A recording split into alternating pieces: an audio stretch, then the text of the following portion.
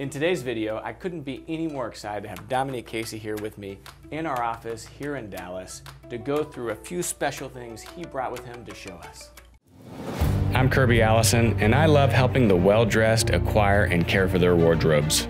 Join me as we explore the world of quality, craftsmanship, and tradition. So we just finished up the final delivery of the second pair of shoes you made for me, Dominic. An absolutely beautiful brown suede semi-brogue. They fit beautifully, they're impeccable. I couldn't be any more happy with these shoes. I'm wearing them now. And yeah, thank you so much for coming to Dallas, And it's a pleasure and an honor to welcome you here to Texas. Yeah. So thanks for coming. Well, I know that you always like to talk about shoes. Yes. And you always like to have something a bit interesting, a bit unusual. So when I knew I was coming down, I thought what I need to do is just actually prepare something just for us to actually talk about. Something interesting that maybe people don't see a lot of. Yeah. Well, I know every single time I've seen you in this beautiful, shoemaker satchel you carry, there's always been something exciting and interesting in here. So I can't wait to see what you have for us. This is actually the same bag you brought my two shoes in. Yep. But they had some good company. They've got some good company, yeah. And I know that you're like you're like an infant in the nature table. That's right, come on, show me the smartest. Yes, like let's see what we have here. So these are not finished shoes, and I thought what we do is I'd bring some samples of some unfinished, the way that I think about designing a shoe, design about making a shoe, and the way that we actually, the process as much as anything else. So these are the beginnings of some bespoke shoes and some bespoke samples. And the idea for me was to actually think about making some summer or lightweight summer shoes that we probably haven't seen for many years in many ways. And so this is a very classic style of an open weave shoe. So it's Spanish woven leather in the front. The weave's all open, so the actual air penetrates the foot when you're walking. And it's just got a kind of classic cream upper at the back. So this is, and what's kind of interesting about that is that it's completely open on the inside here. So it's just, it has a mud guard running around the outside here, which just gives it some strength and is going to give the shoe some support. But essentially it's designed to be a summer shoe, really. And these are vintage models. These are vintage models. I mean, I've got a pair of those which is 30 years old. This is a classic kind of 50s and 60s type styling thing. I still wear the one. It's just it's actually black. This you can get the woven leather in maybe black, navy, and this kind of cream colour. So you can put it together in a way. There's a really kind of classic 50s one with a cream front and a black back to it. So it just is. It's the kind of shoe that if you're sitting by the pool or on the beach, it just really gives you a chance to wear something much more light and much more flexible. And with a nice pair of socks, I mean, this would be incredibly comfortable. Yeah, I think the one thing about these kind of summer shoes is about, as a shoemaker, you need to build them lightweight and flexible.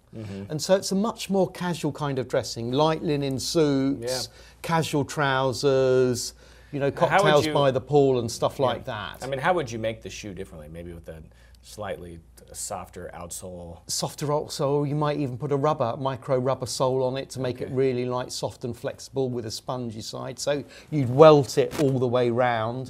Very, very thin middle sole, and then a micro sole EVA heel to actually give you some cushioning and some support. Gosh, I mean, this is, whenever you reach this point in your bespoke shoes, you really know that you've built. You're going into your tail end. You've got all your main models. You don't see anybody. Nobody's going to come to a shoemaker and say, "Make me this as my first shoe." That's never going to be anybody's first. But what I love about this is how it really showcases. Really, I feel like the most interesting aspect of bespoke shoemaking, which is the fact that you can have really unique, totally singular models like this made that you would never find anywhere else. Exactly. So if you were living in a tropical country, this is the kind of thing that would be your first port of call as a bespoke customer. You'd be having your lightweight linen suits made for you, your lightweight superfine trousers and what have you, and wearing more open shoes and in different colours and stuff like that. Yeah, well, and a gentleman back then certainly would be still dressing in proper over-the-calf socks. Yeah. Not with, barefoot or with no socks. And so this, with a fine pair of socks, it's still going to be comfortable against the skin. Yeah. Even though it's totally opened and unlined. And what I love about this, especially is that, I mean, it's just so beautiful, but it's a great example of the things that you can only find in Bespoke. I mean, something like this you would never find ready to wear in a store. But, you know, through a bespoke maker like you, and Dominic, one of the things I really appreciate about you is you've got a particular interest in some of these vintage models. Yeah. And so a lot of the models that I've seen, a lot of your samples are kind of throwbacks to the bygone era of a really truly bespoke lifestyle that was more than just city dressing. Yeah, exactly. People used to have their riding boots made, they'd have their house shoes made, they'd have their tropical shoes made, their, you know, the Grand Tour shoes made. So people were living that kind of bespoke lifestyle. So whenever I'm on Mystique Island, you know, with you know, the royal family, you know, this is the type of shoe exactly. I need We'll to be wearing those, won't we? Yes, we'll be wearing those, or maybe we'd be wearing one of these. Okay. Well, what else? Yeah, we've only seen one. Again, this is inspired really by the 1930s, classic. This is a perforated shoe, so it's a classic Oxford basically. It's inspired by the designers. It's actually a semi-capped Oxford with a medallion on it, with the Oxford cut on it, but it's just got holes punched all the way through it. Now this came from really, I saw something in the 30s, 20s and 30s, these were very popular types of shoes. Really? And the thing about them is when you actually walk and you flex your foot, the air gets kind of pumped through the shoe. Yeah, especially the bespoke shoe, you get so much. Exactly, you get that so much flexing. So it actually kind of keeps your foot cool and you actually feel a draft coming through your foot there. So this is lined, but again, perforated. It's lined. So the secret about this is you need to make a shoe which is reasonably stiff. So the lining here is attached to the upper there.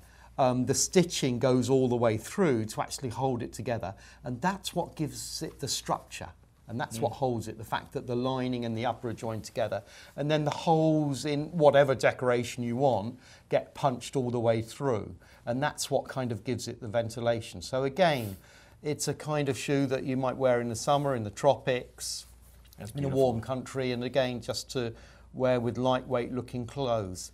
And the other thing about this type of leather is I probably wouldn't polish it. Really? So you wouldn't really put that, I wouldn't have put that onto a high shine. I'd literally leave it that kind of matte, dusty colour. I mean, it's a lovely colour in the context of those kind of areas, I can't imagine how comfortable this would be. Yeah, and it's just a lightweight shoe. So the reason why there's no punching holes in the back of this, just in terms of shoemaking and structure, is that the actual stiffening would actually go up through the back here, Kirby. Okay. So the leather stiffener would go in there. So this area isn't punched at all. So it's just going to hold the back of the shoe, and then the rest of the shoe is just designed to be soft and flexible. Yeah. But by stitching the upper and the lining together, it gives it just enough resilience to hold it. And you wouldn't put any stiffener in the toe cap? I might put a very light toe cap in. Exactly, and then punch through the toe cap. Yeah, so there was actually, so it wasn't as hard as the ones that we normally put in, but then just punch through it as well, and then that's going to and where were you? Give you some support. Were you reading a book or how? I was. Well, I'm always interested in sort of 1920s, you know, the classic age of dressing. But we don't live in that age anymore. So what it's nice to do is to actually interpret them for modern people and people who, you know, for our modern styling. Yeah. But be inspired by things that you actually see in the past. Yeah. And so finally, while we're on colour, this is the one that's is slightly alarming. Well, it's a classic.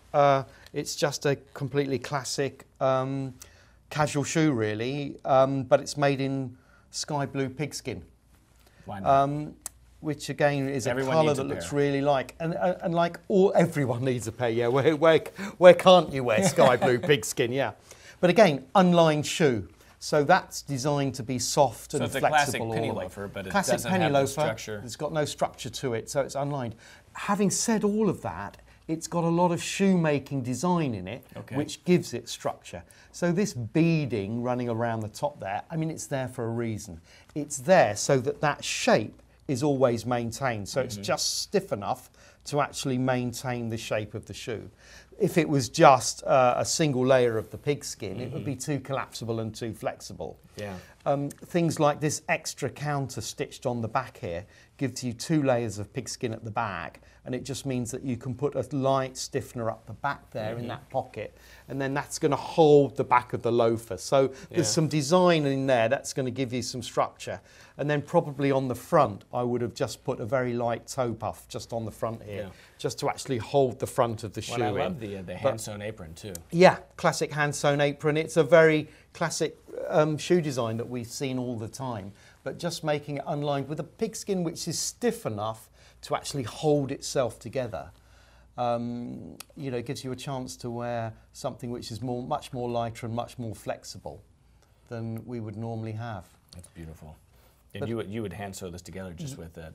Yeah, that's just the sole. It's the same. Welting thread. Yeah, it's the same. It's a welting thread, but it's a very light welting thread. I think this is 3 cords of thread, and it's a clear wax. So it's got no stain on the wax. So it's just a clear wax 3 cords. Gorgeous shoe. Yeah. I mean, this would be a gorgeous women's shoe too. I mean. Yeah, it would be. I mean, it's the colour, but I think I think a sky blue pigskin as a man. Why not? Gosh, I could take one of each. Yeah. You know, it's like I need to book my vacation in the Bahamas. Yeah. But you see, this is just it's just about thinking about in the bespoke processes, you can actually have anything made that you want, really. And I mean, again, you're right, Kirby. These are not your first. Unfortunately, it doesn't have my name on the bottom of this. No, exactly. That's not your last. I don't think you'd ever squeeze into that last. It's not yours either, I don't think. It's not mine, no. There's no way I'm going to be wearing this. Yes, no, that's just a size 8 sample. That's a size 8 sample that just happens to fit luckily in the bag. I mean, I really like the idea of, again, of dressing properly, of kind of bespoke lifestyle. I mean, I think people start dressing well professionally in going to work, right? That's the easiest entry point. Yeah. It's where people feel the most comfortable. It's why I always recommend a black cap-toe Oxford as being your first pair of shoes. Because if you're really going to start dressing up and standing out, doing it at work is the easiest and most obvious first place to begin. But I think that once you become comfortable in a suit and tie or dressing up, is extending that to, evening wear, to weekend wear, and just, always being with the jacket and trousers as opposed to shorts and a t-shirt or jeans, and an untucked shirt. And, these shoes, really just kind of remind me of kind of the old, even some of the old Ian Fleming, James Bond stuff. And, that, whenever you were traveling, even if you were in the tropics, you would have, a nicely tailored suit, of course made in different fabric than what you'd wear in New York in January.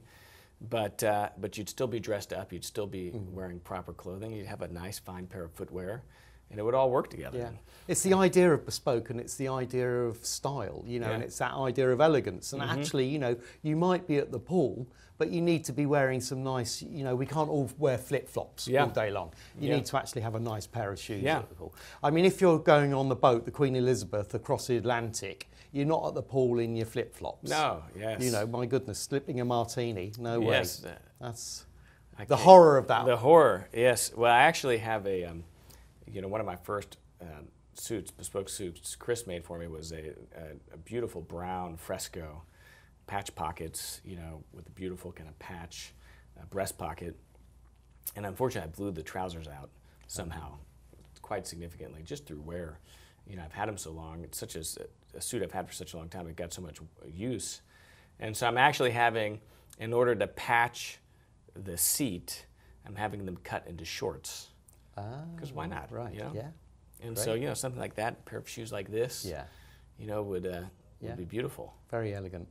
So one of the things I love is that, there's never a shoemaker in London that has as many interesting models as you travel around with. I mean, the last set you showed me were incredibly interesting, and these are equally inspired. So it's always so much fun to see these shoes that, really aren't represented in anyone's model range, even bespoke sample models. I mean, I've seen a lot of bespoke shoemakers. Yeah.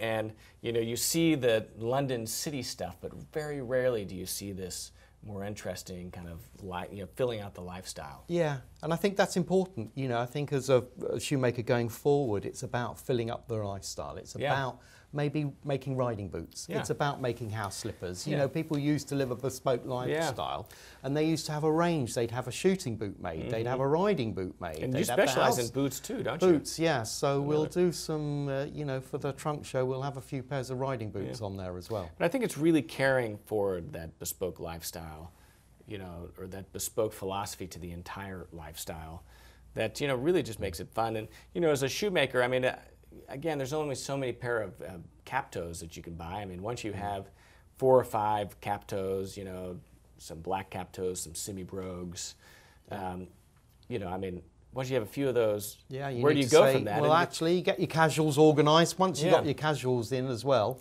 Yeah, so I mean, if I were to think about it, it'd be, you know, probably 5 to 8 pairs of cap toe Oxfords, maybe a pair of Darbys, you know, a few casuals. You know, you could probably have 5 to 8 pairs of casuals, 5 to 10. Slip-ons. And but then once you hit the mark of 20 bespoke shoes, which is a lot of bespoke shoes. I mean, it's hard to imagine ever getting there. But once you hit that mark, I mean, this is where you take a customer. You say, okay, well, now that you need your bespoke now that you've gotten your boots, basics done, let's start having some fun. Exactly, exactly. So that's part of the joy of being a shoemaker, is actually thinking about these ideas and thinking about maybe some colours and some textures that people wouldn't normally wear. But it's kind of okay for men to And actually part of think the deal about with these these things. is that you do the fittings actually in the tropics, right? Yeah. You'll go down there. Exactly, yeah. So I get to travel as well. Yeah, happy days. Yeah. Hey, well, Dominic, you know, thank you so much for coming to Dallas, and it's always a pleasure to see you. The shoes are fantastic, and you know, you've given me some ideas to think about. I'm celebrating my 10th wedding anniversary, hopefully somewhere in the Bahamas next year, and maybe I need a proper pair of shoes to go with that. Yeah. Well, that'll be interesting. We look forward to that. We look forward to making those. Yeah. Thanks, you. Kirby. Yeah, cheers. Thanks. In today's video, I'm wearing a bespoke Chris Despis, a tan suit, single-breasted, with tab trousers, and a new Kirby Allison Sovereign Grade Macclesfield tie, a beautiful silk print. What I love about our Sovereign Grade ties is not only do they have a great hand, but they also tie just a beautiful knot with a perfect dimple. I'm wearing a blue Seamanote Godard pocket square, tan Sovereign Grade small dot melange dress socks, and of course, my brand new pair of bespoke Dominic Casey brown semi-brogues. My watch is a Chopard perpetual calendar with a retrograde date and a tan lizard strap from Jean Rousseau.